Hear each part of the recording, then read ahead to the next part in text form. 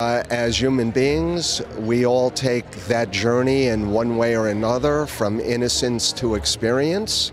And I think his journey to try to be a real boy, but yet he has all of the qualities that you would look in a real boy, but he happens to be a puppet, is an amazing, it's a metaphor for our journeys that we take in our life. And I think that's really what resonates down at the core of Pinocchio. The greatest things about the Disney animated movie was the original IP that was created for the animated movie.